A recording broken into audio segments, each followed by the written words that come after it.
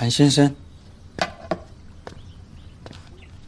咱俩很久没见了，刚好路过这里，问了胖子，他知道你的地址，不请自来打扰了啊。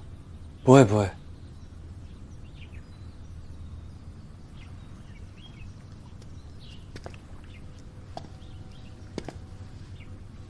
跟我想象的差不多啊，很专业。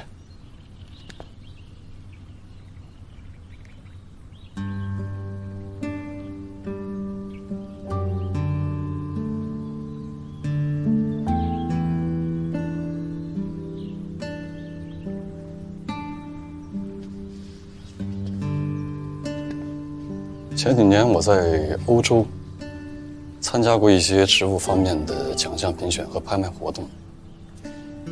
当时拿下金奖的是一位亚裔的培育人，培育专利在当时的拍卖场也被给到了非常不错的数目。后来我听人说，这位亚裔培育人发生了一些意外，培育方法没有留下来，当时拍卖场的植物就留下了10颗，但据说现在存活下来的只有2颗了。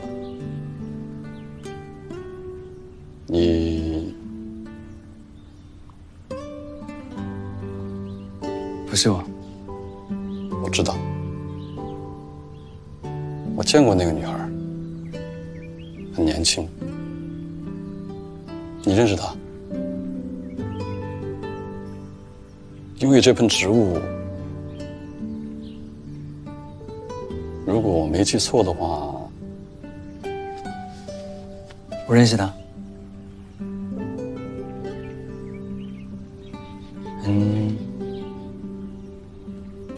很久以前的事。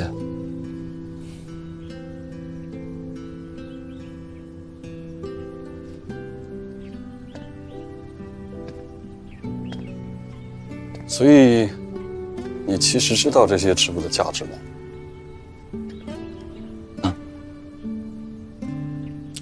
这几年日本在植物培育研发的专利体系方面发展的也很好。如果你愿意的话，我可以帮你安排。就让他们待在这边吧。这里花房的设计，我特别找人用适合他们的环境设计过，所以比较适合他们生长。花其实跟人一样，不是吗？只要他们待在适合他们的地方，他们就会比较安心。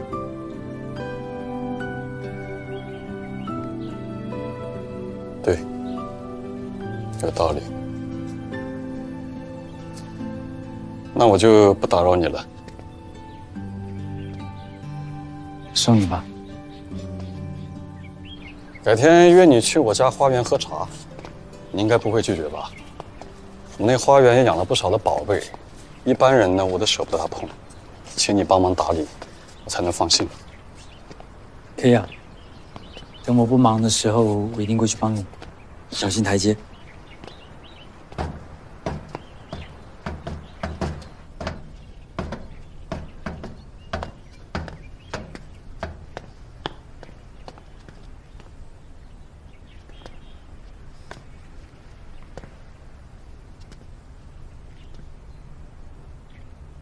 我认识画这幅画的人。这幅画对你很重要吗？我认识画这幅画的人。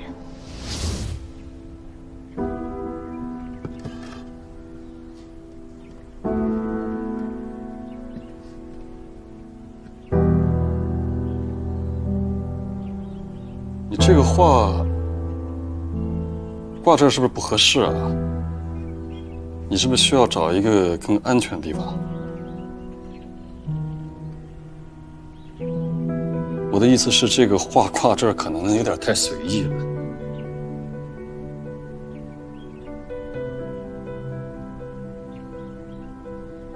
行吧，随你。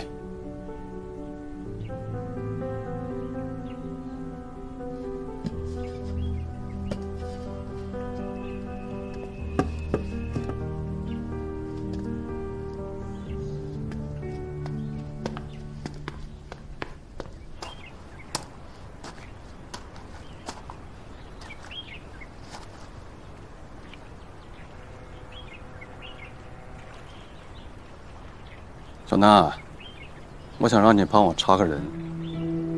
对，信息我传给你。好。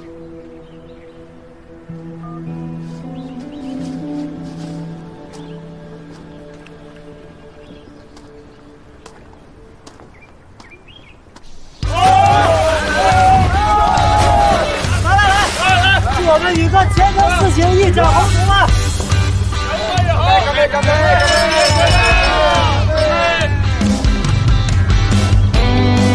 越快越好。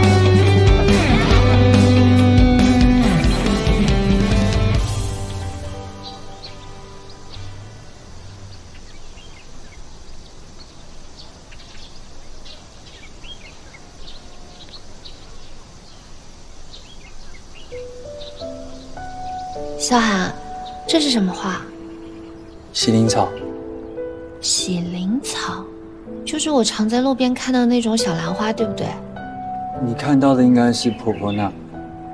它们不一样吗？可它们看着好像。它们确实很难分辨。喜灵草国内比较少引进，国外比较常看到。就像日漫魔法使的新娘里面的缇娜跟马修。最后见面消失的地方，就是一片喜灵草花海。你看，喜灵草是5瓣，婆婆纳是4瓣。1、2、3、4。你是喜灵草，不是婆婆纳。鉴定完毕。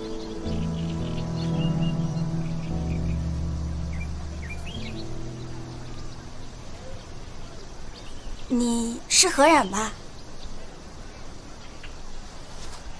嗯。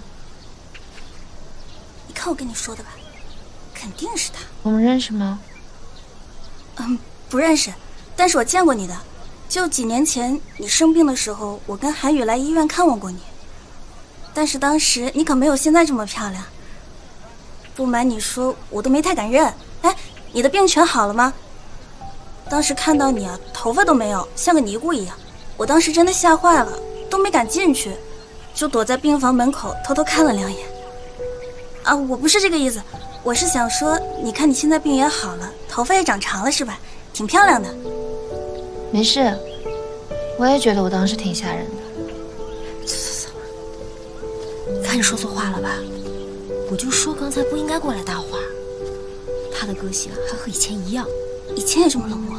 倒也不是，生病之后吧。你还不知道呢？啊，他爸爸是自杀的。啊？不是那个超级有名的大画家吗？对啊，他是自杀的，而且他爸爸死之后他就确诊了，在医院待了2年多，化疗。哎，也算是死里逃生了。幸亏都治好。那可说不准，我妈是医生，我妈说这个病复发的几率很大的。复发？那会怎么样？会死啊！这么吓人啊！